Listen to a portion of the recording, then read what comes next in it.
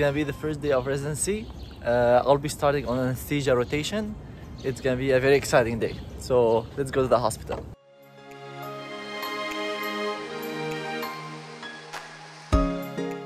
I just arrived to the hospital. I'm now going down this hill to my workplace. So the first week usually starts with the orientation. They tell you about your rotations. They tell you how to protect patient information, how to use the medical charts. They give you idea about the benefits, because most residency programs cover you with medical insurance, dental insurance, vision insurance. So make sure to check that out, usually within 30 to 60 days. Also ask about your retirement benefits, because most hospitals give you some plans to cover your retirement. So make sure to check that out. Now let me show you the hospitals around me. This is the main UPMC Presbyterian Hospital. And you'll see here very long buildings around, which are different hospitals, the garages. Always it's not easy to find parking near the big hospitals. And now let's go to the hospital. Always remember on your first day, especially because most of the hospitals are very big, try to arrive at least half an hour before your start time, because you always get lost on your first day. Inside the hospitals, we still have to wear masks, but most places outside, we don't have to wear masks. For restaurants, bars, it's now you just go in without a mask. But inside the hospital, we still have to do it. Here there is a long bridge that connects all the hospitals. Usually there is either tunnel or bridge to connect the hospitals, especially in big ones. See how it's construction going on. You might be asking, what time is it now? It's 6:45. My start time is 7, so I arrived at 6:30 and I'll be in 5 minutes at my start place. Here is another view of the bridges and the hospital buildings.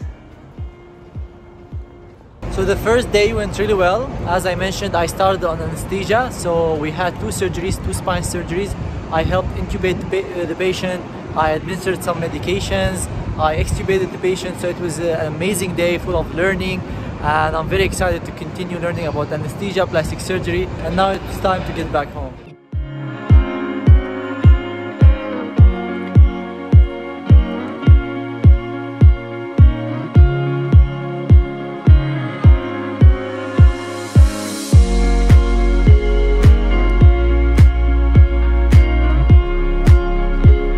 Hello everyone, today was the second day of residency and it went very well. Today is Monday and I started on Thursday, but because Friday was a research day, so that did not count as a residency day. So I wanted to tell you about my responsibilities today and research day. I will start with the research day. So every institution has specific requirements for the residents to do research. Some require you to do at least 1 project during your whole residency training. Some require 1 project per year. So in our institution, we have 1 project per year, and residents and medical students present their research once a year during this research day. So it was an amazing day with so many good abstracts, both in basic science and clinical research. We had a guest speaker who is the president of the Plastic Surgery Foundation, and she told us about her research, her clinical practice, so it was an amazing experience. We also had the opportunity to meet the residents, the faculty, since we are new residents in this program, so that was also an opportunity for us to connect with the residents that we have not met in person. As you know, this year it was a virtual interview, so that was the first in-person meeting with the whole department. On Saturday, it was graduation day, so the residents who been in this program for 6 years, they graduated, so we attended the graduation party, the memories of the residents during these 6 years. It was an amazing day, another opportunity for us to connect with the residents and the faculty. And now going back to my second day of residency, the day started at 6:30, so I had to wake up at 5:30, because you have to account for the time for you to get ready, traffic, the commute to the hospital, and also give some time for you to find the OR, because as you know, the buildings are very big and sometimes it takes you 5 to 10 minutes just to find where you should go. We had 2 neuro cases. As a plastic surgery intern rotating on anesthesia, my responsibilities are mainly to intubate the patient, give medications, also put some lines. I don't have the responsibility to write notes, do physical exams, do consults, as in most of the rotations that I'll have in the future.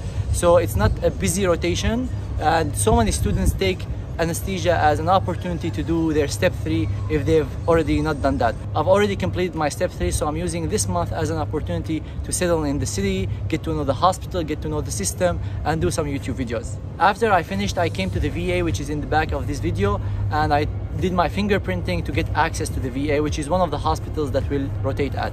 So now I'll go back home, I'll start preparing my statistical course, and I'll see you tomorrow.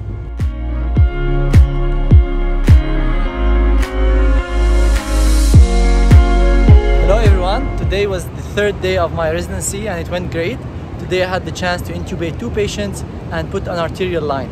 The difference might be between here in the US and other countries is that for the arterial line we use the ultrasound, so you would be able to see the vessel, you would be able to see where the needle goes, and also for the intubation we usually use the video one, so you can see the vocal cords and the tube as it goes in rather than seeing by your own eye. I also want to talk to you today about the commute to the hospital.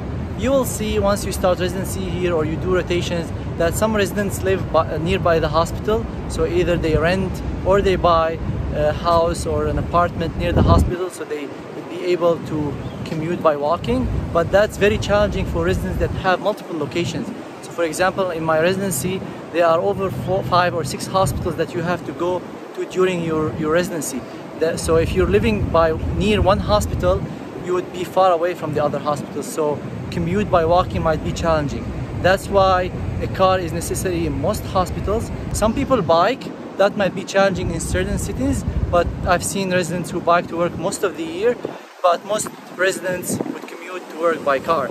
Some prefer to live further away from the hospital because, as you know, the further away from the hospital, the cheaper the price of the renting would be.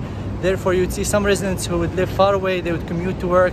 Try to stay within 10 to 15 minutes, maximum of 20 minutes from work, because that would make it easier for you to go to your work and go back home without spending too much time on the commute. So after I'm done with my work today, I'll go home, work on my statistical course, and get ready for the next day.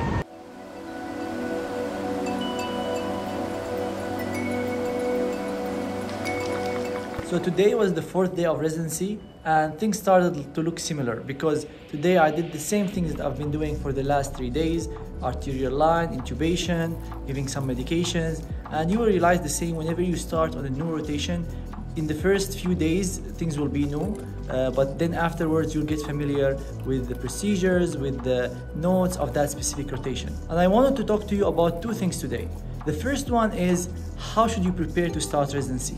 Many of us are afraid or concerned of the first day, how I don't know how to do things, especially if you studied medicine outside the US, so you're not that familiar with the healthcare system or how things run, and you might feel concerned that you don't know much and how to manage patients on your first day. Don't worry about that, because the residents are expecting you not to know everything. They expect that you're new in the system, so they're prepared to teach you and show you how everything is done. So on my first days, I asked so many questions. They asked me to bring something from here or there, and I tell them I don't know where that is. They show you. So don't feel worried or concerned that you don't know how things run, because they are already prepared to show you and teach you. But my recommendation to you is first to show up early, listen to them, write notes, because that's extremely important for you to remember. So I'm always holding my phone. I have an app that I use, it's called Evernote, and I'll leave the link for that in the description below, so you can remember things after they give you some notes. So it's okay for you to ask a question, but what is not okay is if they tell you something and you ask the same question again the next day. That means you're not focusing with them, you're not listening to what they tell you. Regarding studying, it would be great if you can prepare for your cases or for your patients the day before. So let's say you have a specific surgery the next day. It would be amazing if you can read about that surgery for 20 minutes, half an hour before you show up to the case. In case somebody asks you, you'd be prepared. And also remember that you're here in residency to learn, and you would get the most out of your training if you're already prepared for the case. You come to the case, you see how it's done, you start asking questions, and you would learn more. The same applies for internal medicine. If you know what your patients have, you start reading about them up to date from books, During the day, if you have like a short break for half an hour, you can open a book, open a website, and learn about your patients more. And you can definitely ask the residents about the resources they use to prepare for exams, because there are exams every year for all specialties, or just to learn and improve your clinical knowledge. So now I'll be going back home and working on recording my statistics course. But before I leave, I wanted to tell you where I am right now recording this video. Today was a rainy day, so I didn't want to record outside, and I chose this place to record this video. And this place is the Interfaith Chapel. You'll find in most US hospitals there is a place where people from all religions can come here and pray. Not only patients, also doctors, if they want to pray, they can come to this place and pray. It's very peaceful. It has signs from all religions. So I find this very cool to have this intercultural and interfaith place for people to come here.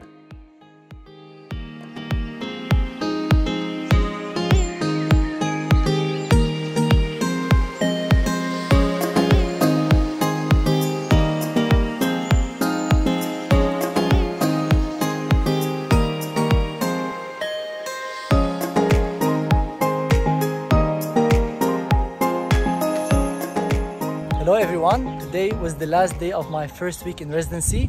The first week was a phenomenal experience, a lot of learning, a lot of accustomed to the city, to the medical system in the hospital, especially after spending 3 years in research. I also took the first week as an opportunity to move to my house, to start working on my statistical course, and hopefully that will be out soon. Today I wanted to share with you a few tips that senior residents shared with me on how to survive in residency. The first one is always to ask. Don't be afraid of not knowing, because everyone expects you not to know everything from the beginning. So always ask your seniors if you're not aware of what to do. It's always better to ask rather than claim you know something and not know how to do it. But prepare. So don't always ask questions without doing your part. So always try to read about your cases, read about your patients, try to find the answer yourself, and if you couldn't find it, definitely ask your seniors. Also keep a smiling face and have a nice attitude. Also take care of yourself and your colleagues. It's so easy when you work for so long not to eat healthy or not to exercise. Always dedicate some time for yourself to exercise, to eat healthy, to do the things that you like to do, and also take care of your co-residents. If you feel that your friend is feeling down or not as happy, try to find out what their problem and try to help them, because this is what friends are there for. So this has been my experience for the first week. I'll go now and work on my statistics course. As you know, my research course is out. If you want to check it out, the link will be in the description below. Sunday is gonna be the 4th of July, which is the Independence Day here in the US. It's one of my favorite holidays. There would be a lot of fireworks around the city. So have fun and enjoy your time if you're here in the US. As usual, if you have any questions, leave them in the comments below, or feel free to reach out to me on Instagram or Twitter at Malki Assad, or my Facebook page, Malki Assad MD. I wish you best luck on your journey. I hope you start residency soon if you're preparing for that. If you already started, good luck on this journey. It's long, it's tiring, but it's definitely so much fun. Thank you everyone so much for watching, and see you in future videos. Peace.